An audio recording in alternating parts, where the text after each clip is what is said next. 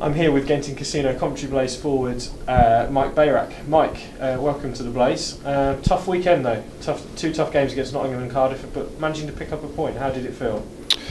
Yeah, it was a tough weekend, and it's unfortunate we only picked up 1 point. We really had that feel on the bench tonight that if we just hung in there, I think we would have pulled another point off. But unfortunately, we only got the one. Two tough teams going into Nottingham, and then losing a player early again. And I mean, we don't want to make excuses again. And then guys are hanging in there pretty good, with all the injuries and the bug. The guys are sick and stuff like that, and still trying to fight through it. A lot of character guys on this team. So yeah, it was a tough weekend.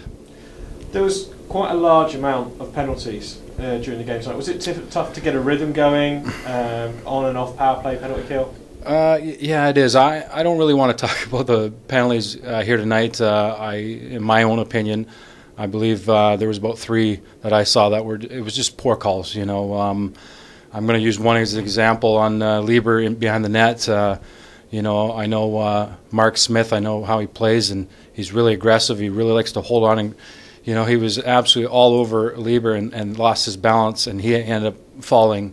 Nothing to do with Lieber, and he gets a call, and that's unfortunate, and it's unfortunate that we have to put up with that. You managed to score the game-time goal tonight. Was that a good feeling when that finally hit the net? Yeah, well, yeah.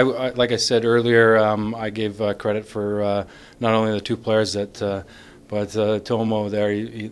I'm sure it's a plan that he's had set up, a strategy, but I came in late, and I just saw my number, and he just looked at me and says, "You got the one-timers," just kind of pulled out there.